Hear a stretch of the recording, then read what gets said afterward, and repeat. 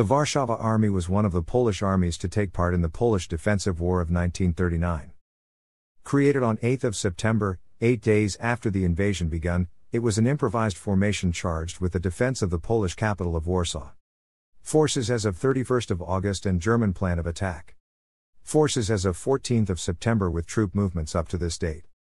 Forces after 14th of September with troop movements after this date to defend the Polish capital Warsaw in the face of breakthrough by the German forces.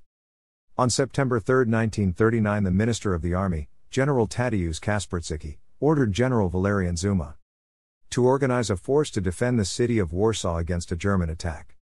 The city had been under constant attack by the Luftwaffe since the early morning of 1st of September. Initially, the only organized units available to him were 4 infantry battalions, anti-aircraft artillery and anti-aircraft machine guns detachments under Colonel Kazimierz Baran. Composed mostly of firefighter brigades and volunteers supervised by Colonel Tadeusz Bogdanowicz and Julian Kulski, the deputy president of Warsaw. The AA artillery had 86 pieces of anti-aircraft artillery, as well as an unknown number of anti-aircraft machine guns. In addition, there was an Air Force Pursuit Brigade which was equipped with 54 fighter aircraft. On the 5 and 6th of September, the Air Force and 11 batteries of anti-aircraft artillery were withdrawn to Lublin. Initially, however, parts of various army units, primarily of Łódź Army, retreating before the onslaught of German armor units, were added to his force. On 8th of September, General Julius Rommel, the commander of the Łódź Army who had become separated from his operational units, arrived in Warsaw with his staff. The Chief of Staff of the Polish Armed Forces, General Wacław Stasiewicz, appointed him the overall commander of all forces defending Warsaw, including the Warsaw Defense Force, the Modlin Fortress and the army units immediately south and northeast of Warsaw during the next days.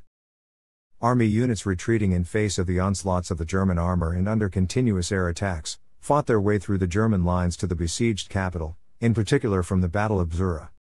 After 13th of September, Warsaw and Modlin were effectively surrounded. The only way the Polish units were able to reach the besieged area was through the Campinos forest between Warsaw and the Vistula River. On 22nd of September, German forces cut through the remaining lines of communication between Warsaw and Modlin. On 26th of September, after heavy bombardment had cut off water and the civilian population was starving, the city was forced to surrender. On 28th of September, the Polish forces in Warsaw capitulated. Fort Modlin capitulated the following day. Commander, General Julius Rommel. Chief of Staff, Karl Alexander Pryglowski. Deputy Commander, General Tadeusz Kutrzyba, was Commander of Army Poznan, reached Warsaw 16th of September.